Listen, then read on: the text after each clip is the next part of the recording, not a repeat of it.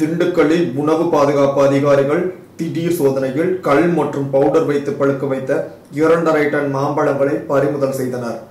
திண்டுக்கல் பேருந்து நிலையம் சுற்றியுள்ள மாம்பழ கடைகள் மற்றும் குடோன்களில் கல் மற்றும் பவுடர் வைத்து மாம்பழங்களை பழுக்க வைத்து விற்பனை செய்வதாக திண்டுக்கல் மாவட்ட ஆட்சியர் வினய்க்கு ரகசிய தகவல் கிடைத்தது. அதன் பேரில் திண்டுக்கல் மாவட்ட உணவு பாதுகாப்பு நியமன அலுவலர் நடராஜன் தலைமையில் அதிகாரிகள் திண்டுக்கல் பேருந்து நிலையம் அருகே உள்ள மாம்பழ குடோனில் திடீர் சோதனையில் ஈடுபட்டனர்.